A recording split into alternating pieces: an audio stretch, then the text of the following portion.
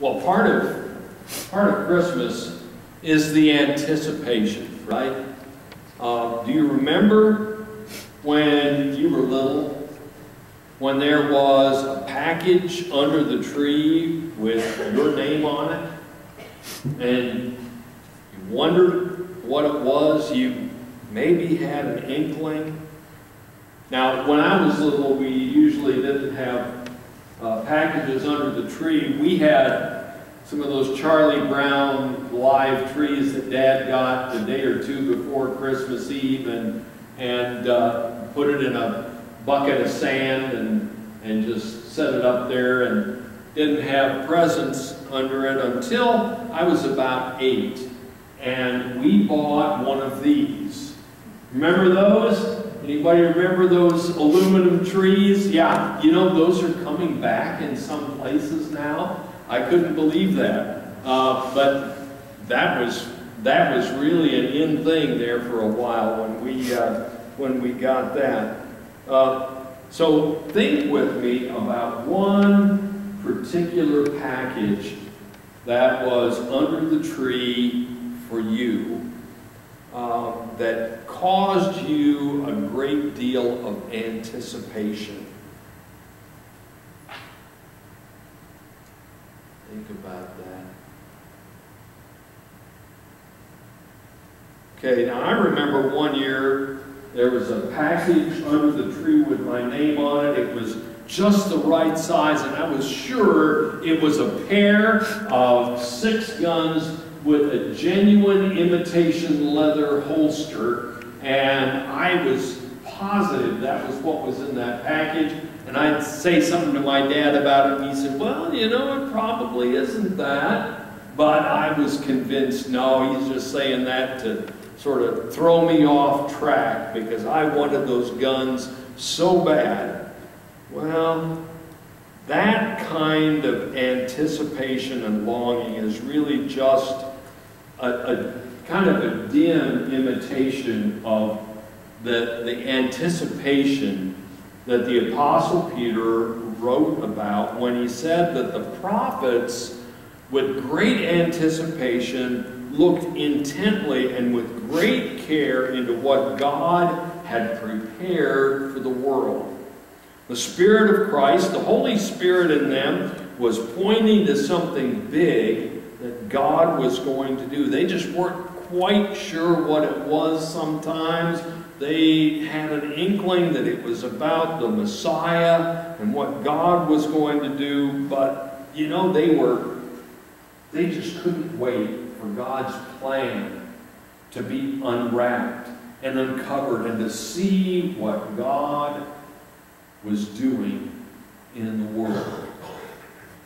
Well, with the exception of John the Baptist, those prophets talked about this and wrote about it hundreds of years before Jesus was born. In fact, the last prophet that we have recorded in the Bible was at least 400 years before the birth of Christ. So they anticipated for a long time.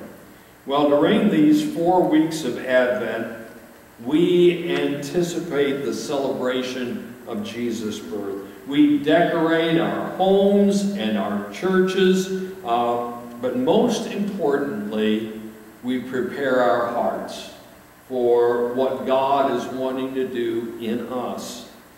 We look again to the prophets and imagine what it must have been like to just have a hazy inkling about the Messiah and what was coming. Wouldn't that be hard?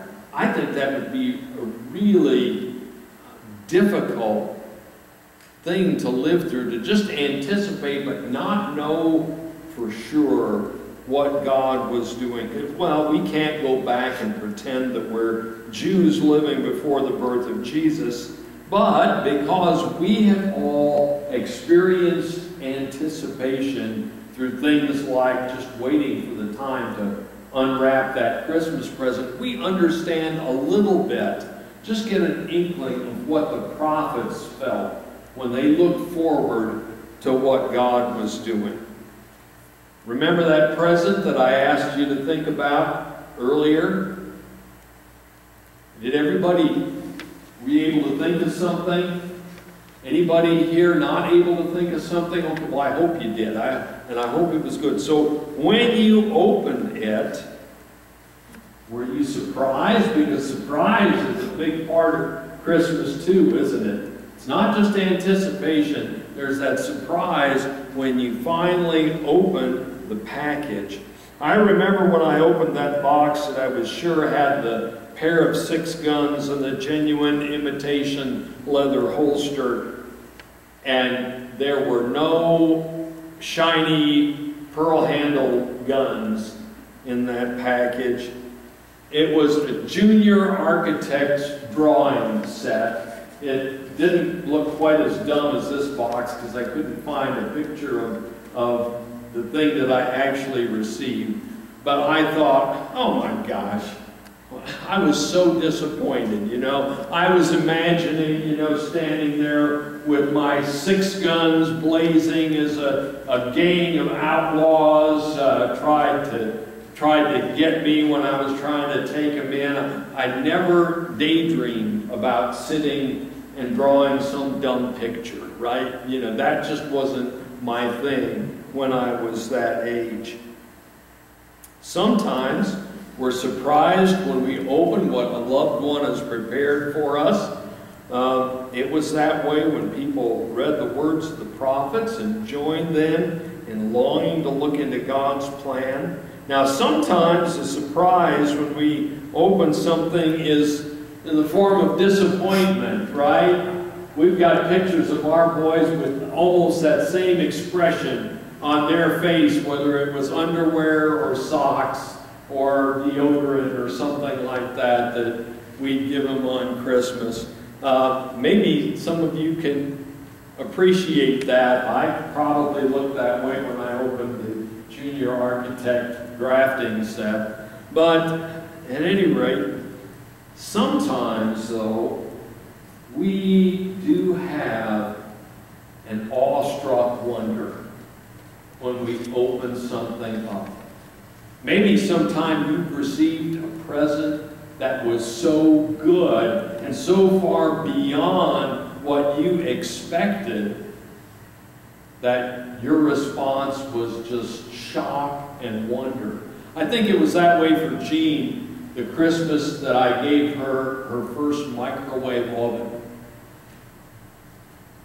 You know, she was not too keen on it at first. She thought it was too much money, but I said, look, this is going to speed up things in our family. I was a pastor by then, and said, look, it will help when we can just heat up food in a microwave and get to the next place where we need to be. So sometimes there is almost an awestruck wonder at how good that present is. Now the prophets longed to look into the plans of God, but none of them, of course, fully understood what God had prepared. People had all kinds of ideas of what the Messiah would be like, but most of the people who read their words didn't really get it. And we can sort of understand that, because when we look back at the life of Jesus now and the words of the prophets, we can see how it lines up. But it would have been really difficult for people before Jesus was born to understand what God was about. The people would have missed that the Messiah was going to come in lowliness and poverty, born to a poor couple from a little backwater town. I mean, the Son of God, think about that. It seems totally contrary to reason. They missed the fact that Jesus not only would be poor, but he would be hunted, that he would be part of an immigrant family who sought asylum in the rich country of Egypt, the neighbor next door, to go there to escape King Herod and escape from death. They didn't understand the words that Jesus was going to be persecuted, that he was going to be arrested and beaten, that he'd be rejected by the crowd, humiliated, and ultimately hung to die on a cross between two thieves. They seemed to have some inkling of the glory that was going to come through the Messiah's reign, but they didn't understand that he had to pass through tremendous suffering to be able to get there. Yet, as St. Peter reminded us, the ordeal of the Messiah, of the Christ, is what saves us, because it was more than we ever could have anticipated beforehand, more than we could have imagined. We are blessed beyond our expectations in what Jesus did for us.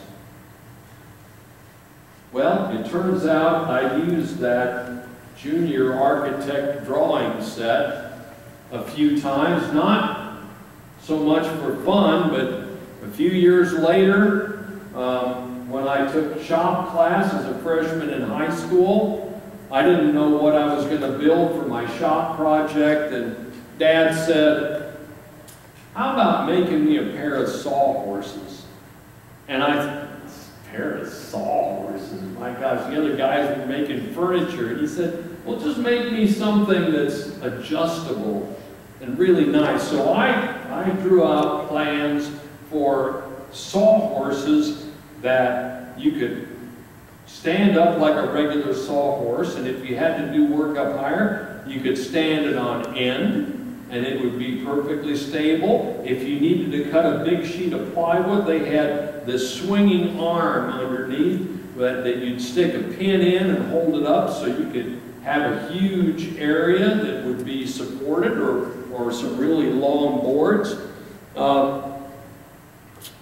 Yeah, I know that's not something that's really exciting. It's not as exciting as a pair of pearl-handled 6-guns that go bang when you pull the trigger, right? But at any rate, I did use it, and in fact, it was more useful than those cap guns ever would have been. Well, not only did the prophets long to see God's plan unwrapped, but Peter wrote that even angels long to look into God's long-anticipated, surprising, and glorious plan of salvation. This morning we remember that anticipation, that surprise, and the glory that came to us, even though it rested in a feed box in a cave halfway around the world in Bethlehem.